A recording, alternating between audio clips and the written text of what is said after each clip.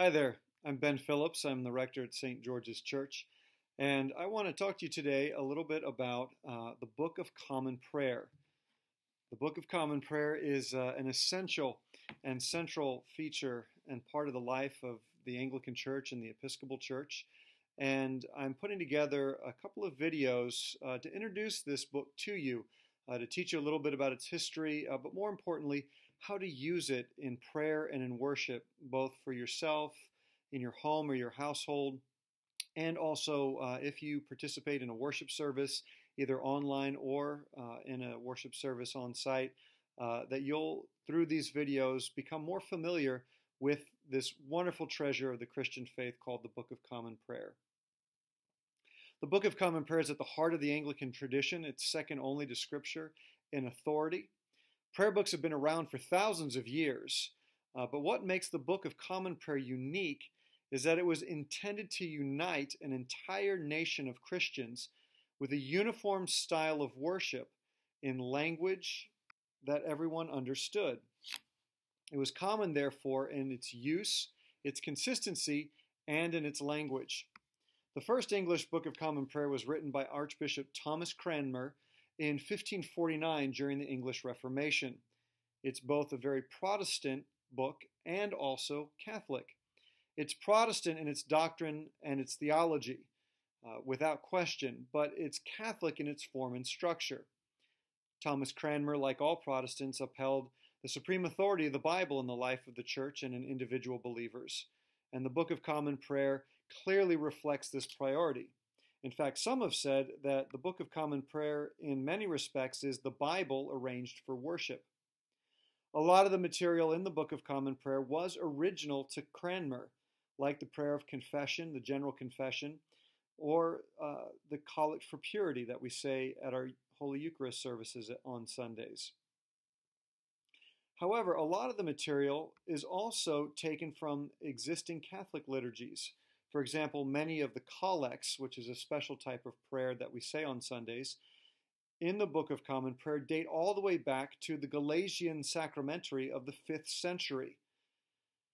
In this sense, the Book of Common Prayer is therefore quite Catholic in that it arises from the Western liturgical tradition. The Book of Common Prayer has been revised many, many times over the centuries. The first revision was actually done by Cranmer himself just a few years later in 1552, and it is considered by some, including yours truly, to be the definitive Book of Common Prayer.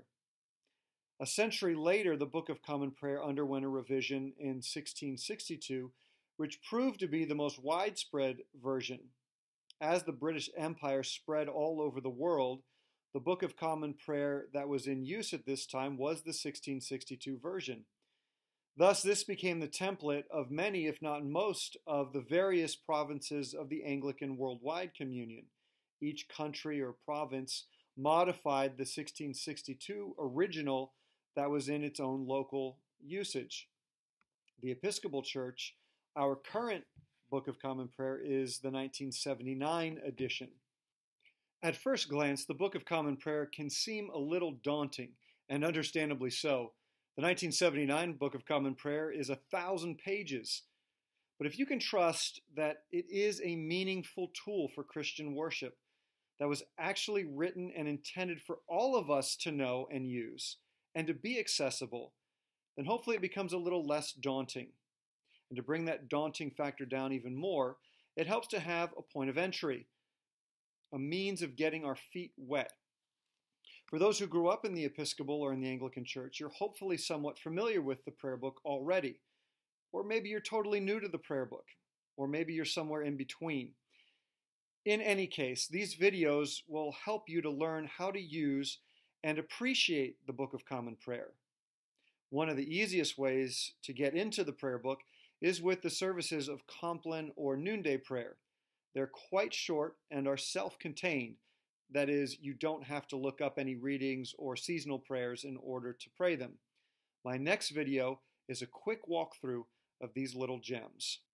If you're not interested in reading through the services of Noonday or Compline and would like to move on to more advanced, shall we say, uses of the prayer book, you can skip the next video and move on to the Preparing for Worship video, which will explain the liturgical calendar and how to look up lessons in the lectionary and daily office in the prayer book, as well as finding collects and other prayers that you'll need to help arrange and organize a service of morning prayer, evening prayer, or even a Holy Communion service. So until then, I'm Ben Phillips. It's great to be here with you, and I hope you enjoy these videos.